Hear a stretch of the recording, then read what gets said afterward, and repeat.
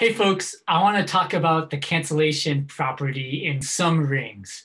So not all rings have the cancellation property. So, Z mod 12Z is a ring, okay? And the cancellation property would be that if AB equals AC, then B equals C, okay? That's not going to be true in Z mod 12Z. So let A be 3. And let B and C be 4 and 8.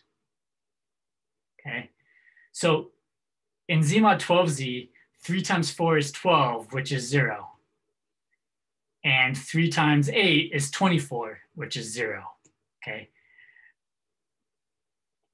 But this does not mean that 4 is equal to 8. No, 4 is not equal to 8 in Z mod 12Z. Okay, so yeah, I had AB equal to AC, but in Z mod 12Z, I can't cancel the 3's. I can't cancel the A's to get 4 is equal to 8. Okay, so cancellation property is not true in all rings. It's not true in Z mod 12Z. Integral domains are a certain type of ring. I'm just saying the word because you'll hear the word later in your mathematical life, but you don't need to like the word. But integral domains are commutative rings, so multiplication is commutative, and no zero divisors.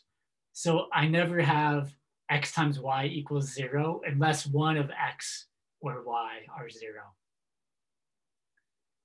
Example integral domains are the integers, the rationals, the reals, the complexes. The Gaussian integers are an integer domain. Polynomials are an integral domain. The rationals adjoin the square root of 2.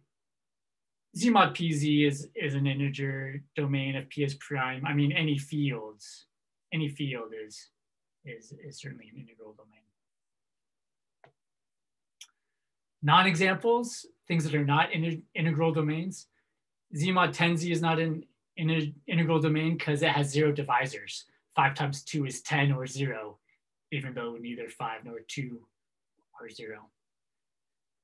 Matrices, in the last video, we saw these diagonal matrices that were not 0 and multiplied to give us 0. So, I mean, yeah, you have 0 divisors, but even worse, if I consider all matrices, it's not even a commutative ring.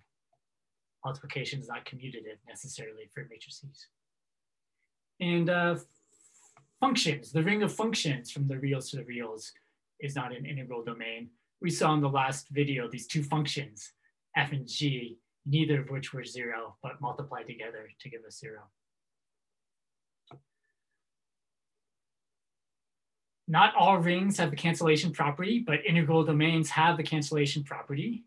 That if A and B and C are elements, and if A is non-zero, then if AB is equal to AC, you can cancel the A's to get B equals C. Let me give you the wrong proof. The wrong proof is what you would do in a field, but you can't do here, okay? So the wrong proof is A is not equal to 0, so A inverse exists.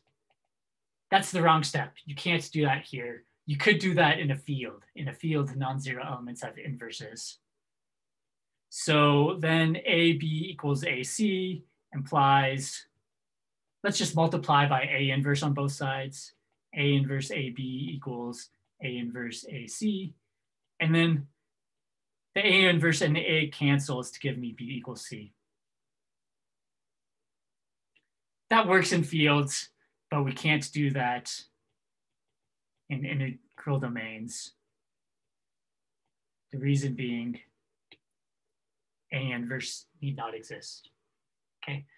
The right proof is going to be this nice mix of addition and multiplication. So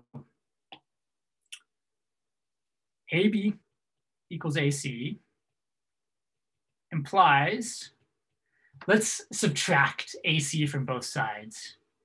AB minus AC is equal to 0. Okay, so I'm using addition, subtraction. Now I'm using the distributive property. There's another way to write AB minus AC. It's A times B minus C. Okay.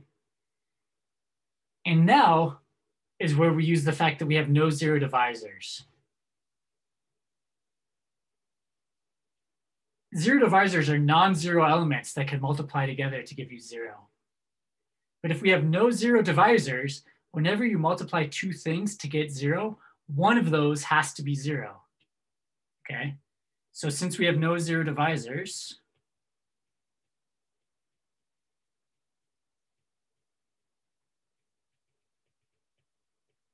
either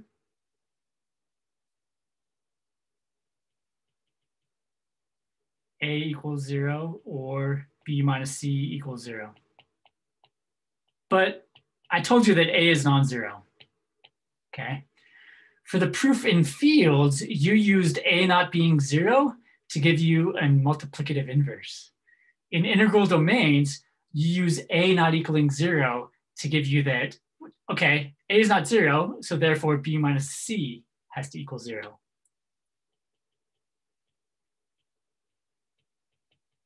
So B equals C.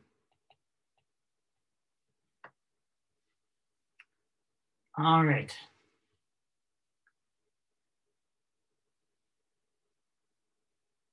In summary, integral domains are particular types of rings. They're commutative rings with no zero divisors.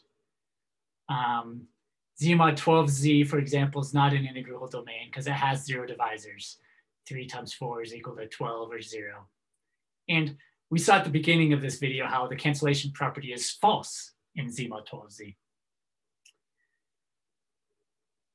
In fields, we proved the cancellation property because we said if AB equals AC and A was on 0, then A had an inverse, multiply by the inverse to get B equals C. Okay. In integral domains, you still have this cancellation property. It's just cool. You have to prove it differently using addition and the distributive law. We start with pretend AB equals AC with A non-zero. Subtract AC from both sides. Distribute on the left to get A times B minus C is equal to 0. We have no zero divisors, so either A is 0 or B minus C is 0. As an assumption, we assumed A was non-zero. So therefore, B minus C is equal to 0. Or in other words, B is equal to C. It's quite nice. It's like in the integers, right? In the integers, that's an integral domain. If you have in the integers that 5x is equal to 5y, that implies that x is equal to y, for example. All right, I'm out of time, so I'll end there. Thanks so much.